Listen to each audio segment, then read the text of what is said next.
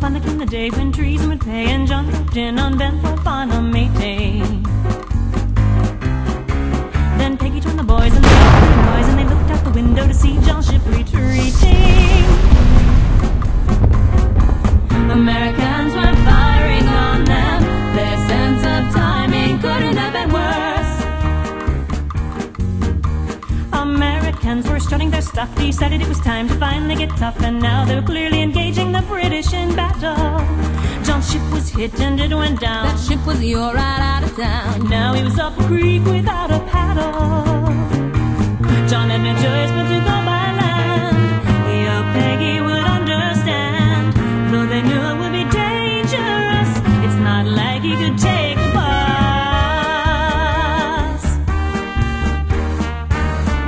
Now there was just one thing left to decide: what color coat he should wear on his ride.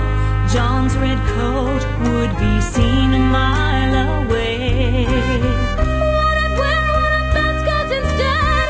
You're a sitting duck wearing bright red. She didn't want him to end up dead.